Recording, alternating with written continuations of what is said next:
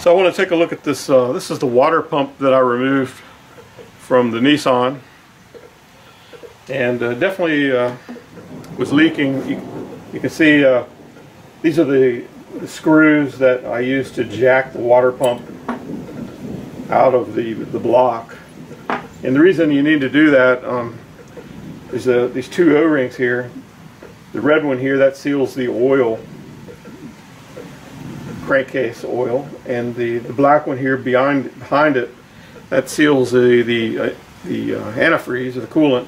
And you can see there's places you can see where the seal's been breached. There's been flow, and these holes here, these are weep holes to allow whatever leaks, any fluid, if it leaks out, it will come out the weep hole and not get into the oil.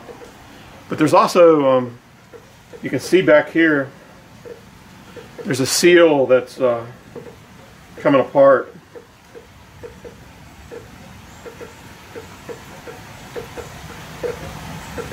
It's very hard to notice maybe, but it's definitely this seal on the back here has failed. Let's see if I can get a probe and get that out of there. So taking a closer look at this water pump here, you can see the seal has failed back here, and you can see there's parts of it coming off,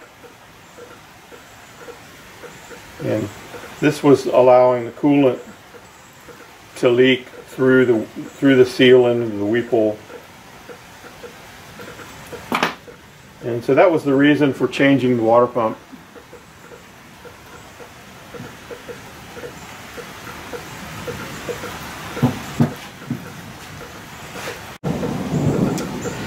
So the water pump is held into the block with 3 screws here, and these are 10mm drives. I don't have the bolts because they're being used on the new one.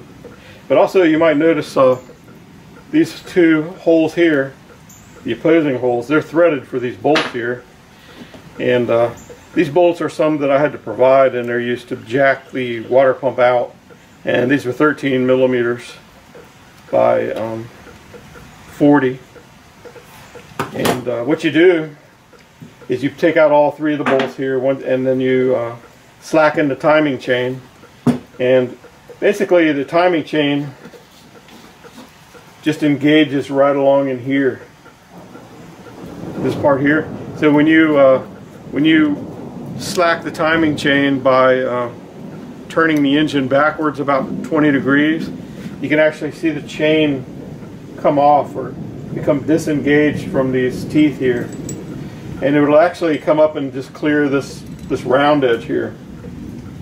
And so you can remove the 3 bolts, and you just want to be careful to not drop them down into the motor. I used a magnet to catch them. And so then you thread in these bolts, and these bolts actually just thread in and push into against the outside surface of the block.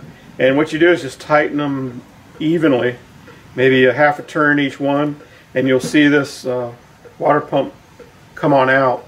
And once you get it a little loose, you'll see that you can just grab it by these bolts and wiggle it out and pull it. But the other thing to notice is these diameters are different. The diameter here, the outside diameter of this seal for the water pump, is smaller than this seal here for the oil. And let's see if I can measure that. I'm not sure my calipers will work for that. This tapered, that's about 71.5, and this larger diameter here,